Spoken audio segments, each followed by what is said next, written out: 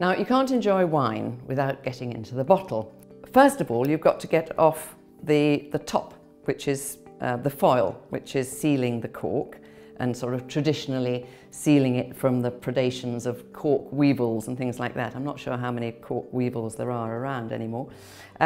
So the tradition and the sort of aesthetic niceness is to cut it neatly in a straight line just underneath the top of the bottle, so that there's a nice kind of neat line there.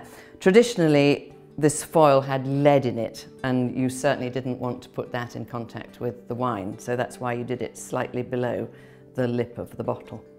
Then you want a good corkscrew, and a good corkscrew is one which has this very sharp point on the end, which will easily penetrate the cork, and a helix which is actually hollow, so that it's not like a kind of pin with embossed stuff on it that there's a danger that you'd put it down in the cork and then just pull a hole up through the cork.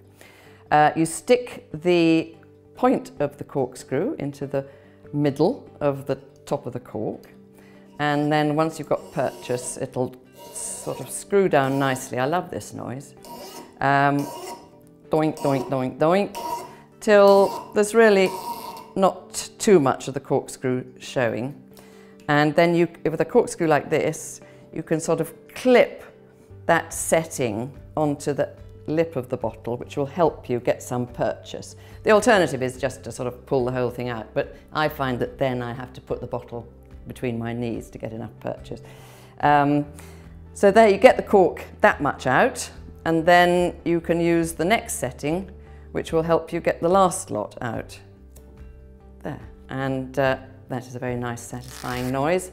And then you can screw the cork off and add it to your collection. Definite plus point, I find, of a natural cork rather than these synthetic ones that have been developed recently, because there have been problems with natural corks, is that there's always enough elasticity so that if you don't finish the bottle, you can easily put it back into the bottle.